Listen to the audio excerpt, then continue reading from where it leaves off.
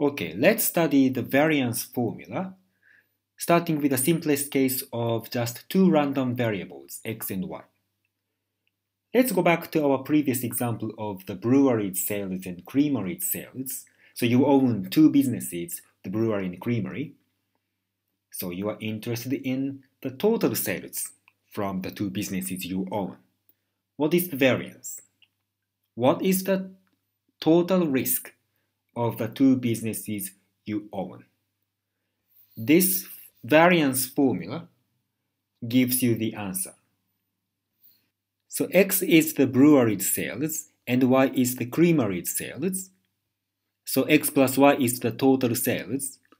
According to this formula, the variance or the risk of the total sales is not just the risk of the brewery's sales plus the risk of the creamery's sales. There is an additional term here, the covariance. This covariance term is often forgotten, but should not be forgotten. And I have a good mnemonic for this. When we were high school, we learned this expansion formula. X plus y squared is not just x squared plus y squared.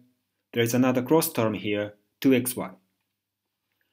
This variance formula is very much like this expansion formula we are familiar with, especially if you remember the fact that the variance has the second order.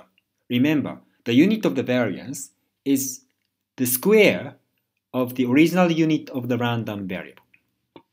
Okay? So this variance formula is very easy to remember. Let's look at some numerical example. Suppose both x and y have variance 15, and suppose also that the covariance is minus 10, then what is the variance of x plus y? Well, it is, according to this formula, it's 15 plus 2 times minus 10 plus 15 equal 10. Okay? Let's generalize this variance formula a little bit by allowing some constant coefficients a and b in front of the random variables x and y. So in this next formula, still x and y are the only random variables, a and b are just constant coefficients, like just some numbers, 1 or 2.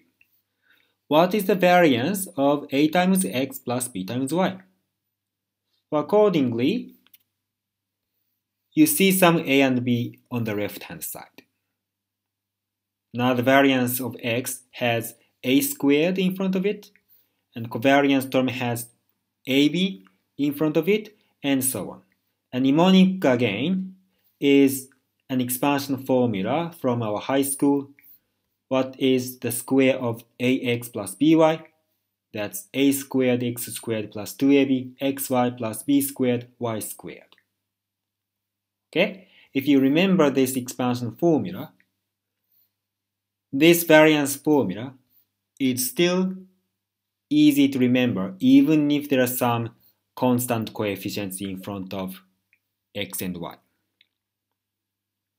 Let's look at some numerical example. Let's say x and y are the same as above numerical example. So variances and the covariance are the same. Let's say a and b are both 0.5. Then what is the variance of 0.5x plus 0.5y? Well, according to this formula, a is 0.5, variance of x is 15, a is 0.5, b is 0.5, covariance is minus 10, b is 0.5, variance of y is 15, so this is equal to 2.5. Okay? A special case is when b is 0. When b is 0, this formula implies that the variance of a times x is equal to a squared times variance of x. It's not just a times variance of x. A squared times variance of x. Don't forget this a squared. Okay? But what is the intuition of covariance? It looks ugly. You see, let's go back to our previous example of you owning two businesses, the brewery and creamery. If you remember that example, the brewery business and the creamery business share the same fate. If the summer is hot, then both beer and ice cream sell very well. If the summer is chilly, then both businesses perform very poorly. But you can also think of a different example. Instead of brewery and creamery, let's say the two businesses you own are import business and export business. If the British pound appreciates, that's good for import but bad for export.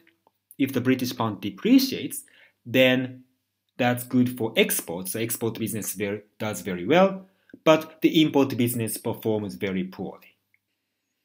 In other words, sometimes the two businesses you own partially offset each other's performance, and sometimes they have the same fate. In the latter example of owning the import and export businesses, it is very likely that the covariance term is negative, so that the total risk of owning both import and export businesses is actually smaller than the sum of the import risk and export risk, because the two businesses partially offset each other's performance. On the other hand, in the former example of the brewery and creamery, because both businesses have a similar fate, it is very likely that the covariance term is positive. Therefore, the total risk of owning both the brewery and creamery is actually larger than the sum of individual risks, because they have the same fate. And the total risk is equal to the sum of just individual risks only if the covariance term is zero. In other words, only if the two businesses are uncorrelated. That's the intuition of this covariance term in the variance formula. Now, so far, we had only two random variables, x and y. But what if there are three random variables, x and y and z? What is the variance of ax plus by plus cz, where x and y and z are random variables and a, b, c are just some numbers, constants? If you have good instinct, you might be able to guess what this variance would look like. It actually looks like this. A squared variance of x plus b squared variance of y, so far the same. We have c squared times variance of z because we have cz here. And then we have a bunch of cross terms, covariance terms. We have 2ab covariance of x and y. That's the same as in the above formula. But now we have 2bc covariance of y and z plus 2ca covariance of z and x.